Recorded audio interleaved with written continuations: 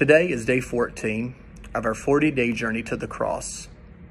Our devotion today talks about feeling alone, or as the text says, forsaken. Have you ever thought to yourself, no one cares? Am I in this alone? Sometimes tragedies happen in our life and we find ourselves thinking, what happened? How is God involved in this? I grew up in Wyoming County, and most of the families there, including my family, were involved in the coal mining industry.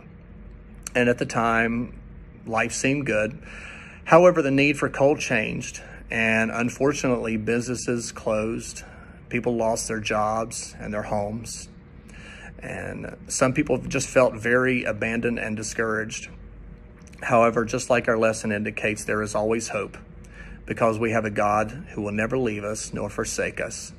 He said, "Fear not, I am with you."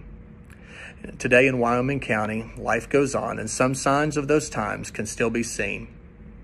However, based on his promise, those who trusted in the Lord, like my family, found him faithful and were blessed because of it, and you can too. If you ever find yourself feeling forsaken, think of Psalm 46, verse 1.